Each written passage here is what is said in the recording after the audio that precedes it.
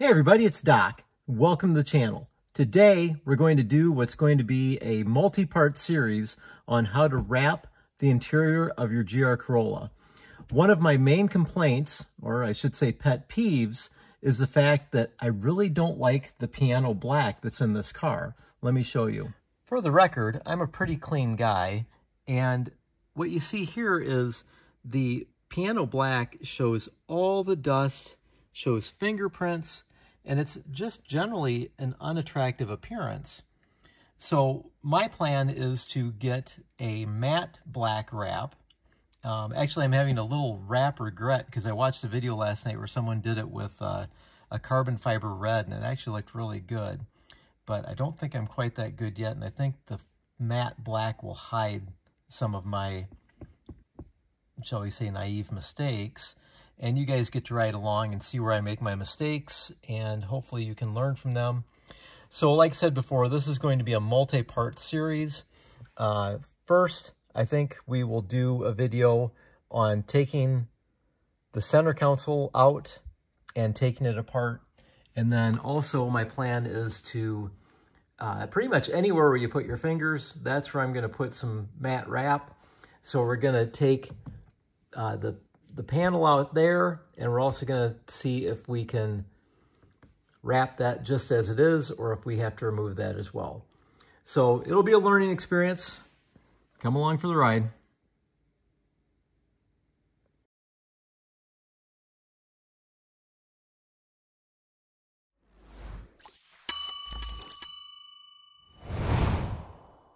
So the tools that I anticipate that we will need, we probably won't need all of these trim removal tools, but this is what I have. This is something that I purchased off of Amazon a long time ago and very inexpensive. I want to say it was less than $15 or $20.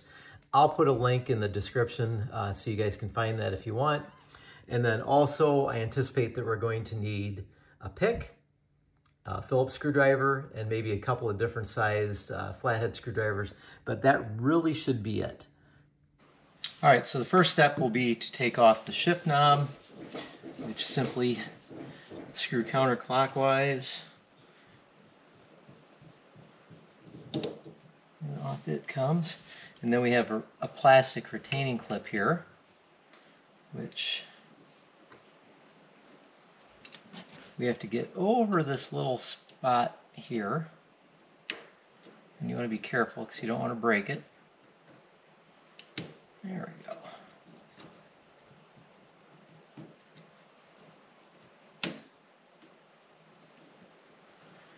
And that unscrews the same. There's a spring underneath there. So you want to hold that spring down while you're bringing your little plastic clip off. Just like that. Put that in our little parts bin. There's our spring, and I don't think there's anything else coming out. And then we want to take off this section first. We want to pry right in these areas with our little tool. And what we can do is I'll try and do that so you guys can see. You get under there. Just give her a little lift. Actually, the other side's already coming. There we go. And there, okie-doke. So we don't want to take out the whole unit. We just want to take out the section with the drive mode and the shift boot. And so it's my understanding that if we press down, there we go. And then you just have to kind of finagle this out of there.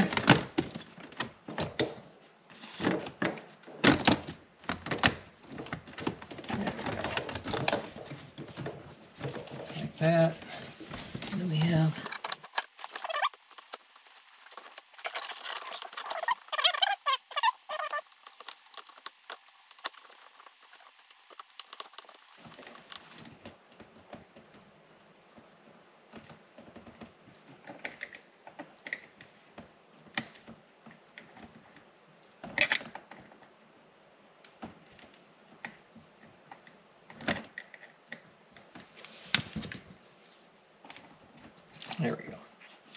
Get that out, and we just have to figure out how to get this undone.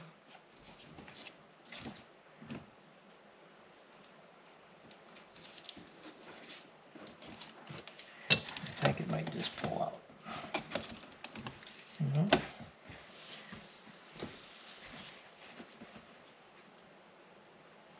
I think the easiest way to handle that will probably be just to unscrew that. I'll be right back. So we can put, actually we can put this back in if we want. Well, it's going to get in the way of the screw a little bit. So there's 3 screws here, all Phillips heads, and short, and I think they're all the same length, so you don't have to worry about mixing them up.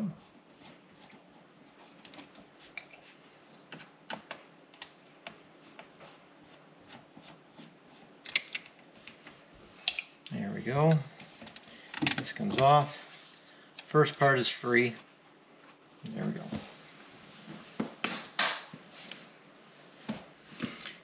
Okay, practice makes perfect, and full disclosure, I've done this once before, but I wanted you to see how to do it without making all the mistakes I did, which essentially you pull the e-brake cover first, which it's helpful to have the tool, and the boot just slides off. Sometimes you have to turn it a little bit inside out to get it off.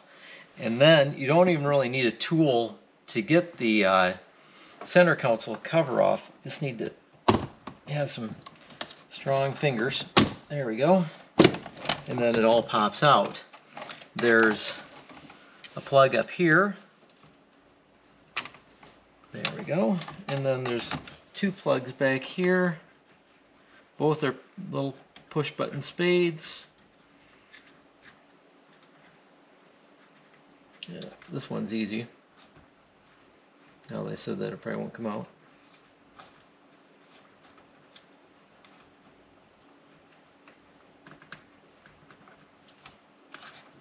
Are you serious? Okay, that one came out right away last time. Oh, there we go. So the little button's right there. And then this one, little button's inside a little bit further, and that comes out, and then everything lifts out and is free to go.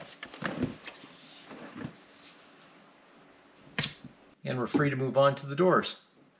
Coming up next. Alright, so this is going to be easier than I thought it was going to be. So this panel comes off. So let's see here. There we go.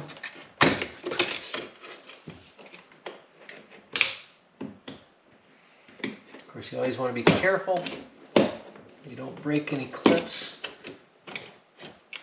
There we go. So that comes off perfectly. And then we want to take this panel off. Alright, for this panel, it's probably best to approach it from the front. There we go.